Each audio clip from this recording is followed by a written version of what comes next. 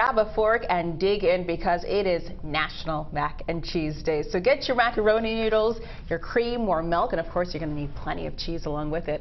So the classics typically are cheddar or American, but you can spice things up, as Jim likes to do, with different types of cheese like Gruyere or Gouda. Sprinkle some bacon, jalapenos, or breadcrumbs. Just because it's simple to make doesn't mean it has to be boring.